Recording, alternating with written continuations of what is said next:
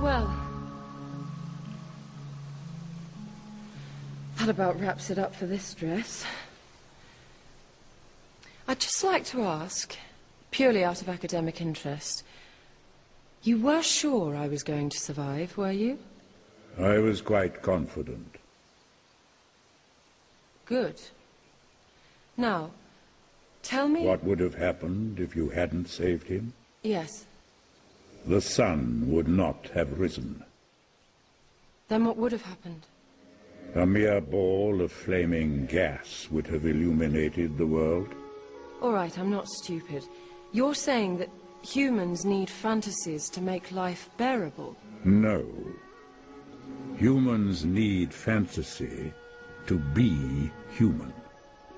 To be the place where the falling angel meets the rising ape.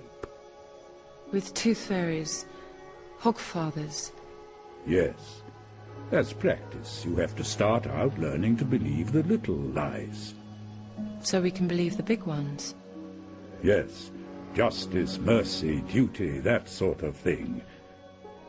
They're not the same at all. You think so? Then take the universe and grind it down to the finest powder and sieve it through the finest sieve, and then show me one atom of justice, one molecule of mercy. And yet, you try to act as if there is some ideal order in the world, as if there is some rightness in the universe by which it may be judged. But people have got to believe that. What's the point? You need to believe in things that aren't true. How else can they become?